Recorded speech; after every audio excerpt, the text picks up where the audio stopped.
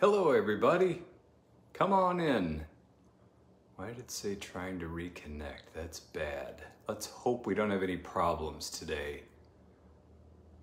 I'm having a little trouble with my internet, but we'll see with the Wi-Fi here. But Jessica, you're the first one to pop up there. All right, everyone, we're live. This is live. Not like the last 2 weeks when it was taped, because I was overseas. What a difference a week makes. This is live, and I'm in Pensacola, back in the house. Nice to see you. Come on in, everybody. All right. Yes, so everybody. All the familiar faces and names are coming in here. This is great. Anthony, nice. Judy, Jeanette, come on in. Plenty of room. Martin, hello. Great. All right.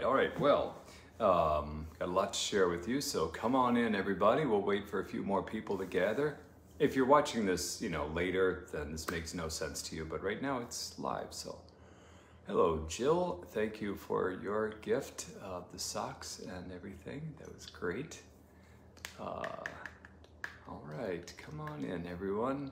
It's the most wonderful time of the, what was it, that comment? It's the most wonderful day of the week. You're right, Derek. It's the most wonderful day of the week. All right. Okay, so it's Thursday, Central Time, 7:30 p.m., and this is live. Ooh, who says I look wonderful? That's nice, thank you. That's nice of you to say that. I am very rejuvenated, refreshed, re-energized, ready to get back to work, to ministry. So, got a little color there with a little sun from northern Spain, and lost a little weight, I think. Not that I needed to or wanted to, but just didn't eat a lot and walked a lot while I was there, but it's all good. Yes, Martin, it's 1:30 there in the UK. I'm no longer on that timetable. I was for a while, but I think I've gotten back used to our time right now. Okay, so hello everybody. My mom and I are watching. Oh, Terry, my sister and my mom are watching. Hello there, Terry. Hello, Mom. It's your son, Bill. Remember me? Anyway, okay, great. Wait a minute, oh, Roxanne wants to join me on video. I can't do that. Hello there, Roxanne. Roxanne! Sorry, I know you hear that all the time. All right, I'm just goofing off. Here we go. So, welcome everyone. It's good to see you. Hello to everyone watching from different parts of the world. It's awesome. It's nice to be back live again. I enjoyed doing those last two Facebook live sessions taped in when I was in Spain. The one was, I guess I watched it later, and that bell was really loud. You couldn't hear me over the bell. And then the one last week was me walking on the Camino. I just really wanted to give you that sense of what it was like, and that having that youth group of young adults with me as well, that was really fun. They enjoyed that. I kept on seeing them at different stops, at masses and along the way, and it's really awesome. So that was just a neat experience. The whole thing was fantastic. Thank you for your prayers. Thank you for those who supported me with some tips, some advice, and also thanks to a couple of gifts to help with some finances and things like that. You know who you are. I appreciate that very much. It was, people are saying, how was the Camino? It was better than I thought it would be. And I'll be specific. I'm not just saying that. It was, I had hoped, to go and really have a good experience and walk a lot. That I did. We walked about a little over 100 miles. But I think the neatest thing I didn't, some of you told me this would happen, but I didn't really, I don't know. I guess I didn't know how much it would happen, but I met so many people from all over the world, and I would walk with people for a while and just talk with them, people from Taiwan and all over Europe, especially in Spain, of course. Some folks from the United States, but not that many. I was surprised. From France, from Italy, Ireland. It was really neat just to kind of walk with them for a while and talk with them. Person in England, Manchester, just he just opened up. His wife just died, and he just wanted to go on the Camino to kind of pray and reflect and take her with him in his heart. And it was really neat to just walk with him for a while. Or those young adults that I mentioned, that was inspiring, or just somebody who, you know, was walking before they start cancer treatment and just really want to pray for that and be strong and all of that and pray for healing. That was probably the neatest part of it. The second best part was, yeah, like I said, walking and just seeing all of those towns and tiny churches that are hundreds and hundreds of years old. You know, in our country, we don't really have things that are that old, structures like that. But here's a church that was built in the 1100s, you know, wow, and still looks about the same, you know, stone church. It's pretty awesome. And to be able to celebrate Mass was, of course, a great blessing. Father Hank and I would go into these places and we'd say, you know, we're priests, can we come celebrate? Sure, sure. And then, what's your name, where are you from? And I said, well, actually, I'm Bishop Bill from Florida. A bishop? Well, then you're gonna preside. No, that's can't celebrate. No, of course you're gonna preside. So I presided at all those places. They wanted me to preach too, but I said, I'm a visitor, I'm a pilgrim, you preach.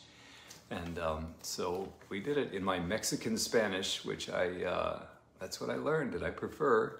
It's a little different. It must have sounded a little different to their ears in Spanish in Spain, but nonetheless, did it. And then then when I went to the next place, they would say, "Oh, you're the bishop from Florida. Of course, we've been waiting for you." That was kind of cool. And then in the end, when we've got into Santiago, then the canon there, the rector, asked me to preside at the big noon mass on Sunday, which was a great honor. They had a mitre and a crozier for me and everything, and it was packed with people from all over the world, and I got to do that, so that was really neat. People asked a couple other things, like someone said, are you sore? We were tired after 15 miles a day hikes, hikes of 15 miles a day, or 17 one day, or 16. That was a little tiring, especially when you're going kind of uphill, sloping up.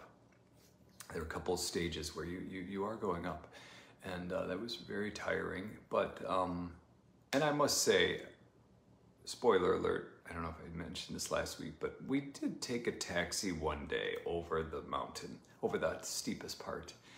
And you know what? I'm not embarrassed about that. I think that's a good thing. The goal was to get there, not to win a prize and walk the whole way, but we walked the last 100 miles, but right in the 120 there, we just cheated a little bit and took a taxi, which was fantastic, because then we got to go to a couple places we probably would not have gone to, including a place where there's a Eucharistic miracle there at Thebraio, they would say. I think it was in the 1400s that a priest whose faith was weakening, wasn't sure what he believed anymore. He was celebrating Mass when he said, "This is my body." The host actually turned into flesh, and visibly, it always is, of course, it's Jesus' body and blood, but he could see that it was human flesh and blood.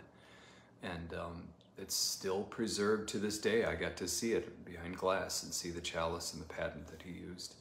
That was fantastic. And then to go to different monasteries and religious communities. There was a sweet sister, a nun, just standing there offering blessings and some prayers for people as they came by. And oh, I loved it. I told her I was a bishop, and she just stopped everything, and we talked for a while, and then I blessed her, and I asked her for a blessing, and she blessed me. It was just one of those neat moments. So health-wise, great. We had great shoes and socks. We did not have any problems with blisters. I saw young people like limping along, and at night tending to blisters. We didn't have any of that. I got a pretty nasty rash on my back from my backpack, but otherwise it was fine.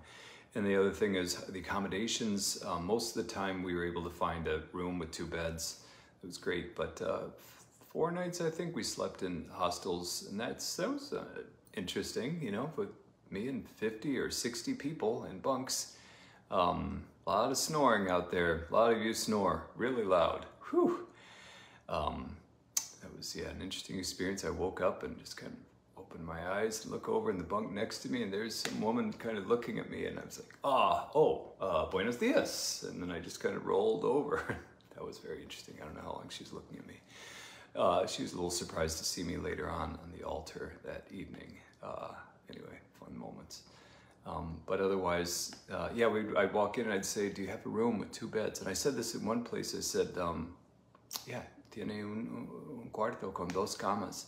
And the lady said, sí.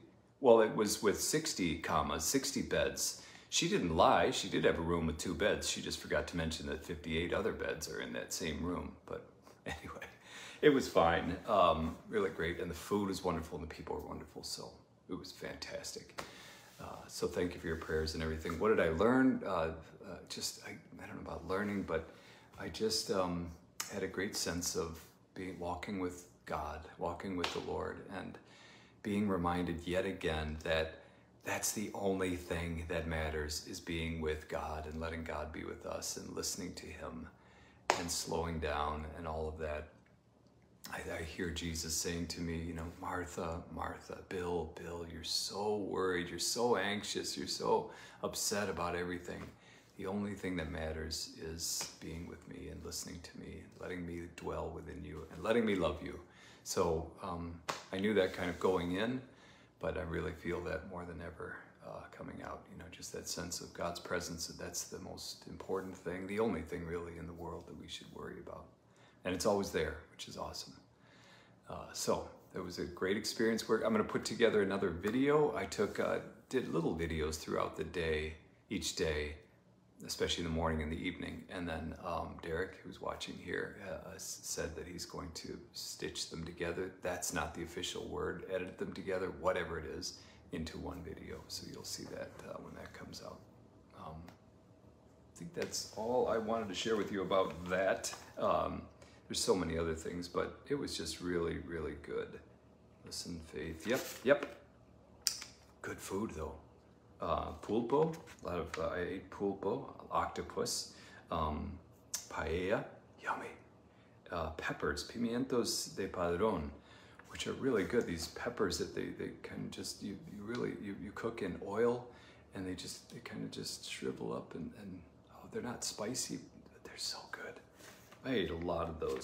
Pimientos de padrón, patatas bravas, croquettes, things like that. And a lot of cappuccino, wherever we went. Man, just like those cappuccinos, por favor, I love them. That's what was my fuel.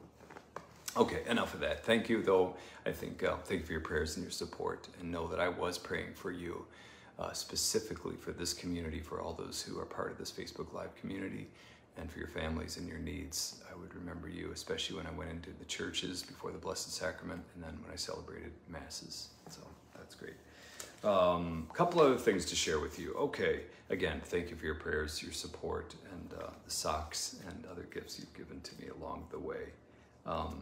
Hello to Carol Bauer, by the way. I'm surprised I didn't say hello to you. Carol is a great friend of my mom and a parishioner at my former parish, Christ the King, in South Bend, Indiana. And I just wanted to embarrass her. So, hi, Carol. You're great. Hope you're doing well. In our diocese, there are many things going on. Saturday, we have an ordination. We are blessed to celebrate the ordination of Randy Raker. Randy has been serving as deacon at the Cathedral of the Sacred Heart. He will continue there as parochial vicar at the cathedral. But I'll be ordaining him Saturday at 11 o'clock. If you'd like to come and you're anywhere near the area, come on to the cathedral, 11 a.m. Saturday for that ordination. What a great blessing that is for our local church. And then as well, is it the same day? I think it is. We have an event in Defuniak Springs, a food packing event we have many people there. We did it last year. I think there was a video on our Facebook where we for Catholic Relief Services and other agencies we come together and we make these bags of beans and rice and some protein and some dried vegetables, put it all in there. It's sealed and everything. We made thousands of those last year. They're gonna double it and make tens of thousands, I believe, this year. And then they're boxed and everything's sent to Haiti or other countries, and it really can help feed families for a long time. So that's happening in Defuniak. If you want new information, check out our webpage for that. and it's a food packing event, and they can also use money anytime you want to support them with your finances, certainly your prayers, but that's going to be Saturday into Funiac Springs. And what else? Just a lot of other things. I'll be in Tallahassee on Sunday for the Welcome Back to School Mass for FAMU, Florida A&MU, one of the historical black community, black churches, and colleges and universities, HBCUs. Great school there in Tallahassee. I have Mass there, and we'll welcome and bless the professors and the students there who come to Mass. So lots going on here, but things are going really well. And thank you for your prayers and all that. I'm excited to be back on fire, ready to get back to the sacraments and celebrate ordination and masses and everything else. I'm probably leaving out some things, but I'm gonna leave it at that. Happy birthday if today's your birthday, if I've forgotten anything else. Oh, the prayer. I will not forget that. I'm going to pray for you and for your intentions, and please continue to pray for me and for my ministry here at the diocese. All right? Great. Oh, wait, I think did someone put something? Oh, there you go. Vicky, thank you, Vicky. Vicky put up in her comment here, Cross Catholic Outreach, there you go, crosscatholic.org/food-packing-events/volunteer. But anyway, crosscatholic.org. That'll give you more information on the food packing event. All right, how about a prayer? Heavenly God, we thank you, we bless you. I thank you personally for the ability to go on pilgrimage and to encounter you and your beloved people on the Camino in Spain. Thank you for a safe trip, safe travels and everything.